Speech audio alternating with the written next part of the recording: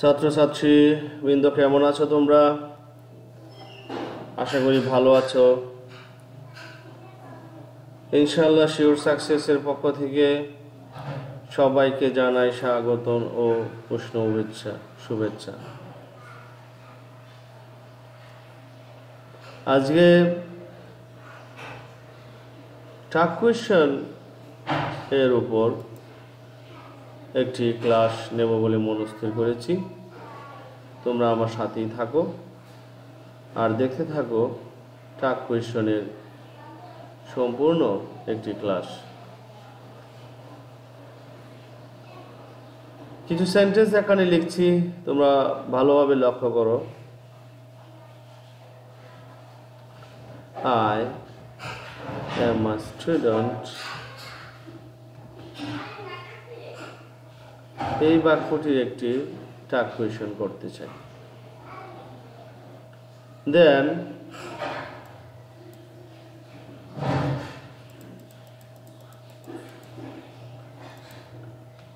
আরেকটি বাক্য লিখি, they are going to school।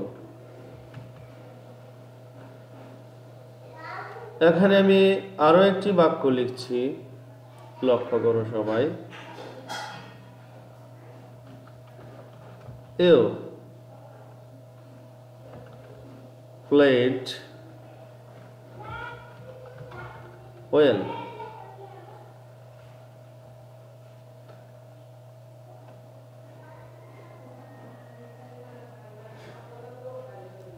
She makes a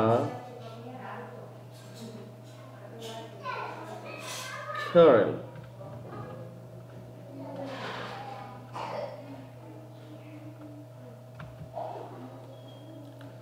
তো এখানে যে কয়েকটি সেন্টেন্স আমি লিখেছি তোমরা দেখতে পাচ্ছ যে I am a student। এই বাক্যটিকে যদি আমি টাক কোয়েশ্চনে সলভ করতে যাই তাহলে আমাদের টাক কোয়েশ্চনের ক্ষেত্রে প্রথম যে কথাটি আসে সামনে সেটি হচ্ছে যে কোনো সেন্টেন্সের টাক কোয়েশ্চন করার ক্ষেত্রে প্রথমত আমরা এই সেন্টেন্সটিতে অক্সিলিয়ারি ভার্ব আছে কি নাই সেটা আগে লিখতে হবে। কোনো বাক্যের টাক কোয়েশ্চন করতে গেলে প্রথমে আমাদেরকে যে ব্যাপারটি বুঝতে হবে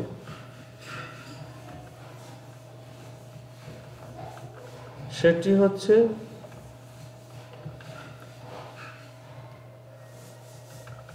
অক্সিলিয়ারি ভার্ব।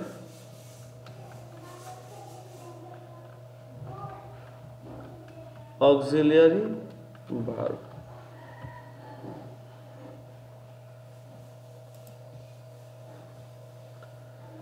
তাহলে অক্সিলিয়ারি ভার্ব কি এবং এগুলো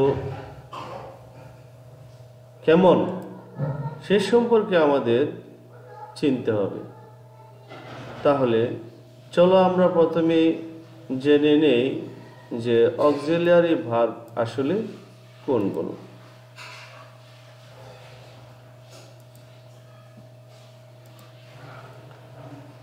তাহলে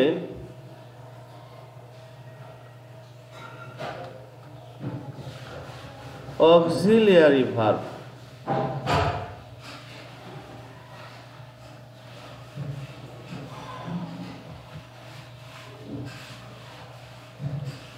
এগুলো হচ্ছে যেমন am, is, are, was, were, have, has, had, do, does, did। এই তো গেল অক্সিলিয়ারি ভার্ব। তো আমরা আরো এক প্রকারের অক্সিলিয়ারি সম্পর্কে জানা আবশ্যক, যেমন অক্সিলিয়ারি মডেল। অক্সিলিয়ারি মডেলের মধ্যে আছে শ্যাল, শুড, উইল,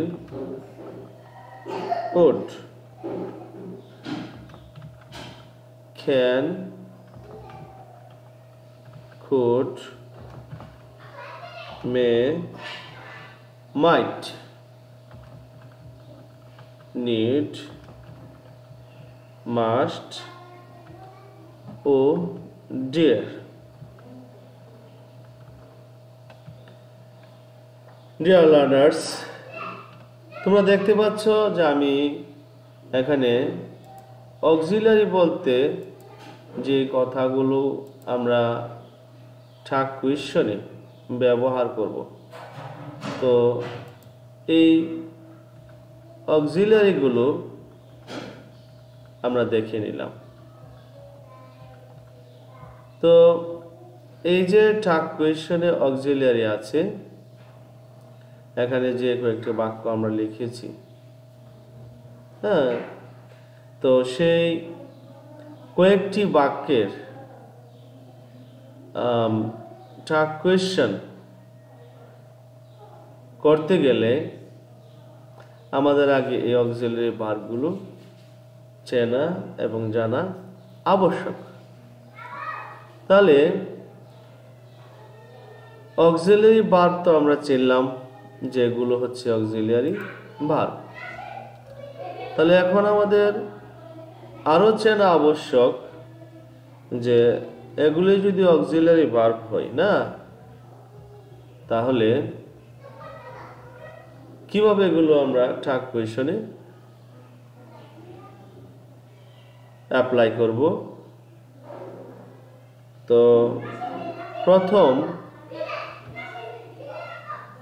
প্রথমে আমরা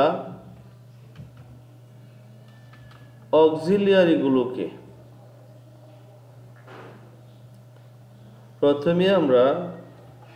এই অক্সিলিয়ারি ভার্বকে ঠাক কোয়েশ্চনে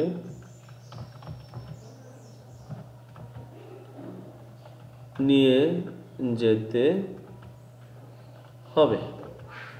প্রথম শর্ত কি? অক্সিলারি ভার্বকে ঠাক কোয়েশ্চনে নিয়ে যেতে হবে। দ্বিতীয় কাজটি হচ্ছে অক্সিলারি ভার্ব যদি না থাকে তখন কি করতে হবে, তাই না?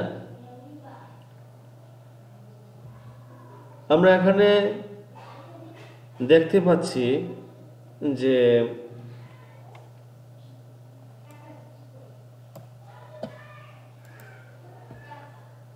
অক্সিলারি ভার্ব থাকলে সেটা ঠাক কোয়েশ্চনে নিয়ে যেতে হবে, কিন্তু অক্সিলারি ভার্ব যদি না থাকে তখন কি করতে হবে? তখন অক্সিলারি ভার্ব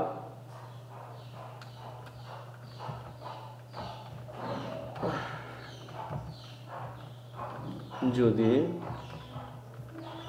না থাকে তাহলে বাক্যে অবস্থিত যে প্রিন্সিপাল ভার্ব আছে, বাক্য স্থিত যে প্রিন্সিপাল ভার্ব আছে সেই ভার্ব অনুযায়ী আমাদেরকে ডু, ডাজ, ডিড ব্যবহার করতে হবে। ডু, ডাজ অথবা ডিড ব্যবহার করতে হবে।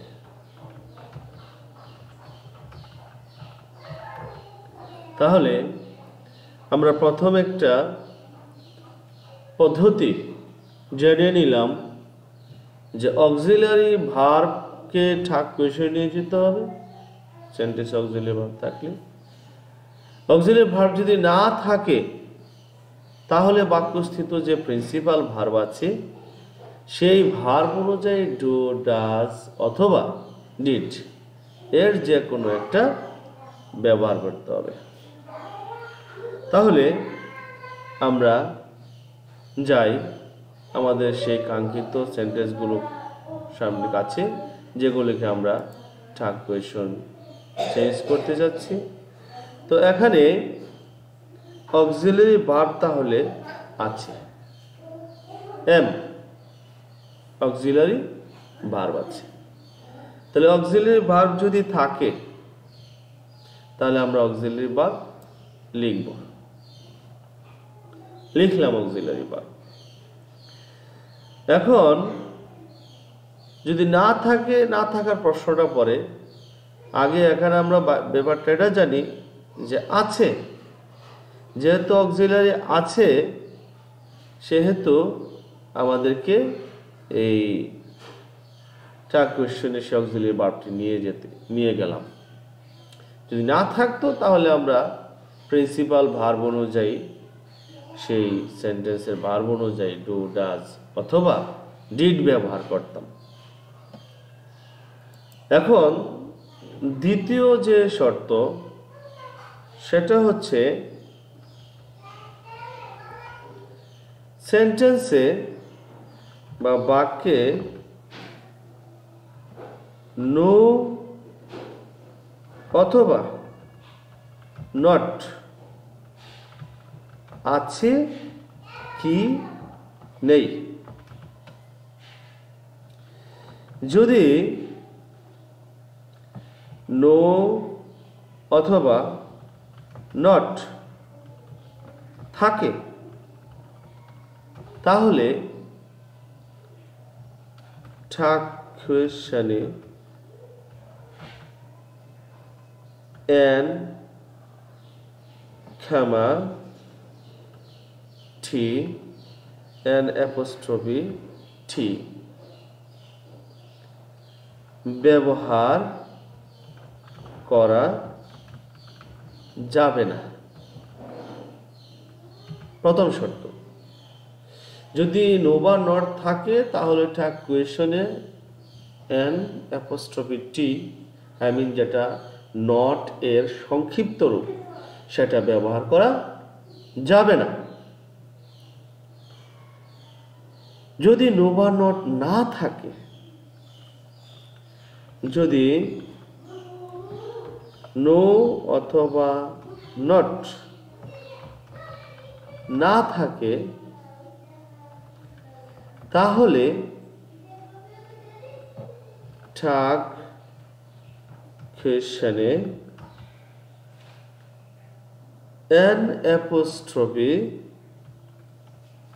টি, আই মিন নট এর সংক্ষিপ্ত রূপ যেটা এন অ্যাপোস্ট্রফি টি ব্যবহার করতে হবে। তাহলে আমরা এই দুটো কথা জানলাম যে বাক্যে নো বা নট আছে কি নেই সেটা কিন্তু আমাদের খুব ভালোভাবে খেয়াল করতে হবে। যদি নো বা নট থাকে তাহলে ঠাক কোয়েশ্চনে নট এর সংক্ষিপ্ত রূপ এন অ্যাপোস্ট্রফি টি ব্যবহার করা যাবে না।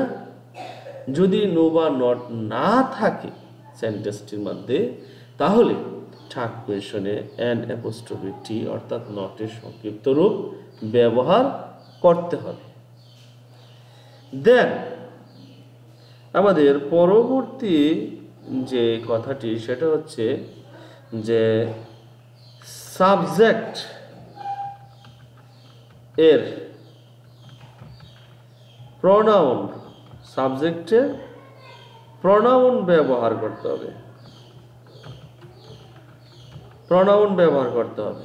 তাহলে সাবজেক্টের প্রোনাউন ওই সেন্টেন্সটিতে যে সাবজেক্ট থাকবে সেই সাবজেক্টের প্রোনাউন ব্যবহার করতে। এখন কোন সাবজেক্টের জন্য কি প্রোনাউন সেগুলো আমাদের তো জানা অবশ্যই দরকার। তাহলে কোন সাবজেক্টের জন্য কোন প্রোনাউন সেগুলো আমাদের জানা অত্যাবশ্যক। কোন সাবজেক্ট এর জন্য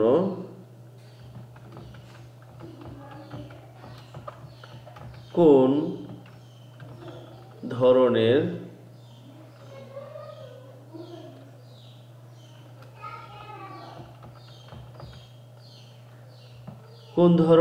বা কোন প্রোনাউন ব্যবহার করতে হবে, এটা আমাদের আগে জানতে হবে। তো সেটা এখন প্রশ্ন আমাদের যে কোন সাবজেক্টের জন্য কোন প্রোনাউন ব্যবহার করতে হবে। যেমন প্রথমেই ধরি, যদি কোনো সেন্টেন্সে মানুষ হিসেবে কোনো ব্যক্তি বা পার্সন, কোনো ব্যক্তি বা মানুষ যদি সাবজেক্ট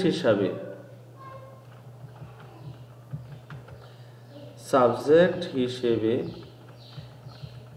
ব্যবহৃত হয়ে থাকে তাহলে এর প্রোনাউন হবে হি অথবা শি। তো এখানে তো আরেকটি কথা আসছে যে হি অথবা শি, তাহলে কোনটা ব্যবহার করব, হি নাকি শি? স্টুডেন্টস, তোমরা ভালোভাবে জেন্ডারের কথা জানো যে সাবজেক্টটি মানুষ বা ব্যক্তি, কিন্তু সেই ব্যক্তি বা মানুষটি যদি স্ত্রীলিঙ্গ হয় তাহলে শি, আর যদি ব্যক্তি মানুষ বা সাবজেক্টটি যদি পুংলিঙ্গ হয় তাহলে হি। এটা আমার আর বিশদ বর্ণনা করার প্রয়োজন আছে বলে মনে করি না। তো তারপরে ব্যক্তি মানুষ গেল। এখন যদি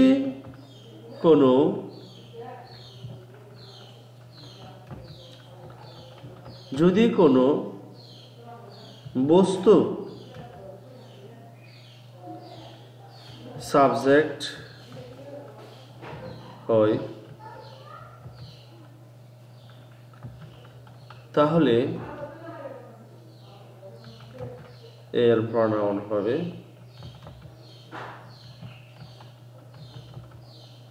ইট। তাহলে এর প্রোনাউন হবে ইট।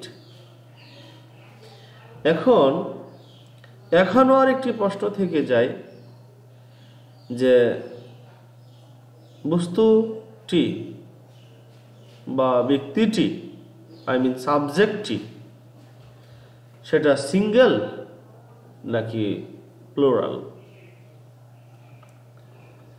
সাবজেক্টটি যদি সিঙ্গুলার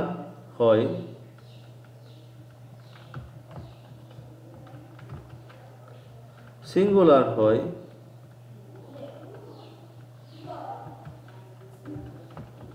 তাহলে হি বা শি সেটা ব্যক্তির ক্ষেত্রে।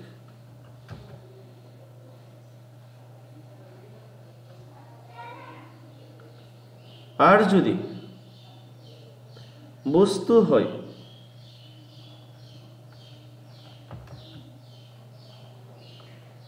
সাবজেক্টে যদি ব্যক্তির ক্ষেত্রে এটা হয়, আর ইট হবে এটা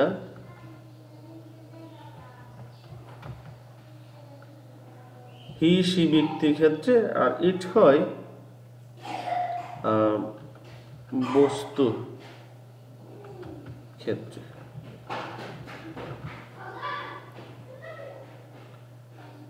আর সাবজেক্টে যদি প্লোরাল হয়,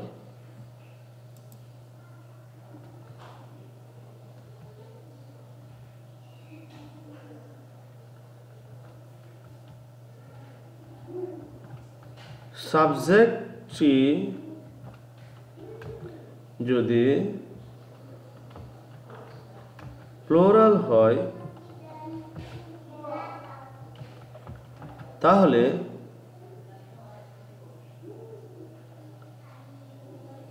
সবার ক্ষেত্রে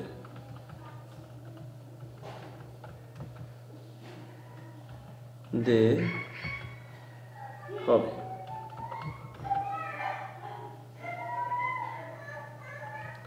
এটা ব্যক্তি হোক, মানুষ হোক, কিংবা বস্তুই হোক, সবার ক্ষেত্রে তখন এই প্রনাউনটা প্লুরাল হলে কি হবে? দে হবে। তাহলে সর্বশেষে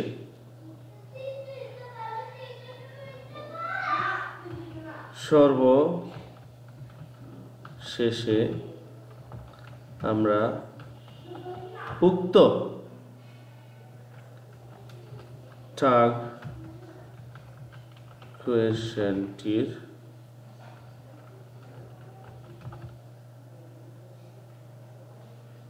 নিচে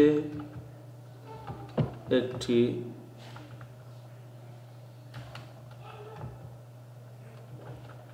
হাইলাইট বা আন্ডারলাইন করে শেষে প্রশ্ন চিহ্ন ব্যবহার করব।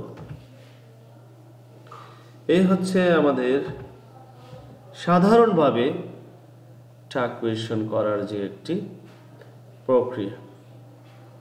তাহলে স্টুডেন্টস, চলো আমরা দেখি যে এই বাক্যগুলোর টাগ কোয়েশ্চেন আমরা করি। এখন এখানে যে এম লিখেছিলাম না, এম, এখানেও আরেকটি কথা আছে যে কিছু অক্সিলারি একরকম হলে লিখতে হয় আরেক রকম। তো এখানে আমরা দেখতে পাচ্ছি যে নো বা নট নেই, তাই আমরা এখানে লিখব অ্যামাউন্ট, এই তো। তারপরে আই ব্যক্তি, তাই এর প্রনাউন লিখলাম, আর আমি আন্ডারলাইন বা হাইলাইট এখানে সাথে সাথে অটো করে রেখেছি, তোমরা দেখে নাও প্রশ্ন চিহ্ন সহ। হ্যাঁ, এটা করা আছে, তোমরা দেখে নিতে পারো। স্টুডেন্টস, তাহলে এই হচ্ছে এমনটাই। কিন্তু তোমরা একটা ব্যাপার লক্ষ্য করো যে এমন হলে এমন হয়, এমন একটি কথা বা এমন একটি পদ্ধতি আমি বাচ্চাদেরকে শিখিয়ে থাকি যে এমন হলে এমন লিখবি। তাহলে কেমন হলে কেমন লিখবি তোমরা? আমি এই ব্যাপারটি এখানে দেখাচ্ছি যে যদি কখনো এমন হয় তাহলে তোমরা লিখবে aren't, কিংবা ain't। দেন যদি কখনো shall and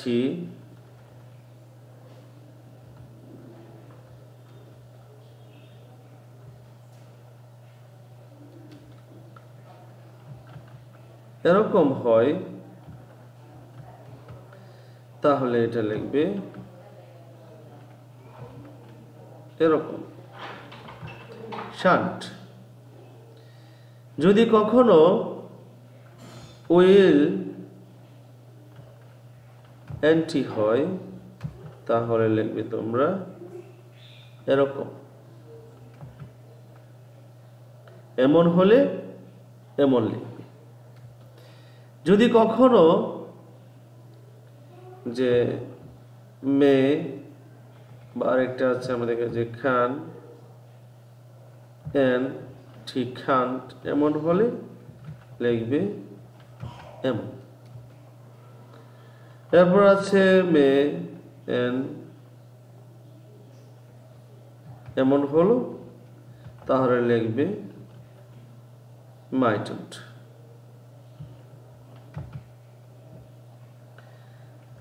তো চলো আমাদের সেই বাক্যে আমরা যা লিখেছিলাম, তাহলে এখন আমরা এটাকে এই এম এনটি হয়েছে এটাকে লিখব aren't, কিংবা ain't অথবা ain't I। দেন আমরা আরেকটি সেন্টেন্স এখানে অক্সিলারি আছে আর এন টি দে।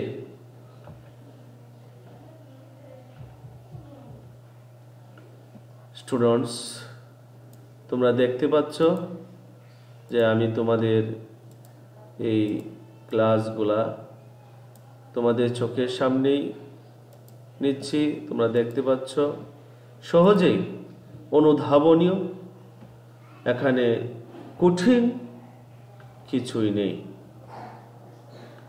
তারপর এই সেন্টেন্সটিতে যেটা আমি বলেছিলাম যে অক্সিলারি আছে কি নেই, দেখতে পাচ্ছি এখানে অক্সিলারি নেই, তাহলে আমি লিখব কি প্রিন্সিপাল ভার্ব অনুযায়ী ডু ডাজ ডিড। তো এখানে প্রিন্সিপাল ভার্ব আছে, এখানে প্লেড পাস্ট টেন্সের ভার্ব, এই জন্য আমি এটা লিখলাম ডিড এন্ড ডিডন্ট ইউ। দেন এখানে আরো একটি ভার্ব আছে প্রিন্সিপাল ভার্ব ডাজ, আমি এটাকে লিখব ডাজ এন্ড ডাজন্ট শি। শিক্ষার্থীবৃন্দ, নিশ্চয়ই তোমাদের বুঝতে আর কোনো প্রবলেম হচ্ছে না, বুঝতে পারছো। তো ধন্যবাদ সবাইকে।